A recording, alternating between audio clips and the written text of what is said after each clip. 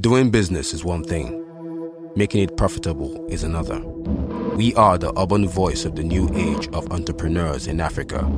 Africa Business Radio. Towards a profitable Africa.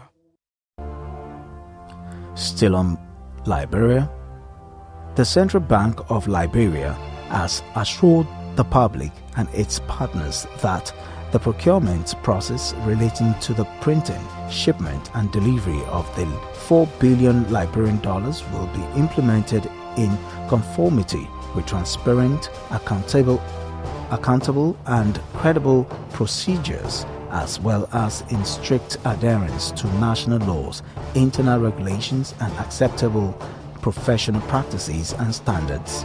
The decision to print Liberian dollars banknotes is in accordance with Parts 2 and 4 of the Central Bank Part 2 and 5 of the Central Bank of Liberia CBL Act of 1999.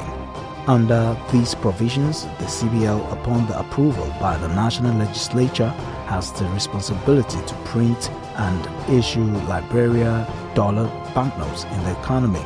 The CBL wishes to remind the general public that the printing, shipment and delivery of banknotes, which are usually guided by standard procedures, are normal operation of all central banks across the world, the central bank stated in the press release.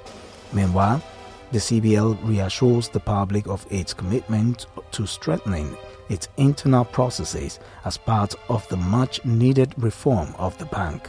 The CBL shall work with the international audit experts with the objective of improving the cash control management and internal audit function of the bank, as well as ensuring corrections of internal controls.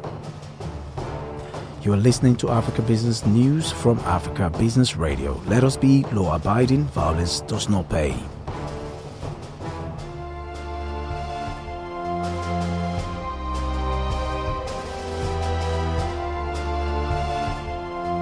Doing business is one thing. Making it profitable is another. We are the urban voice of the new age of entrepreneurs in Africa. Africa Business Radio. Towards a profitable Africa.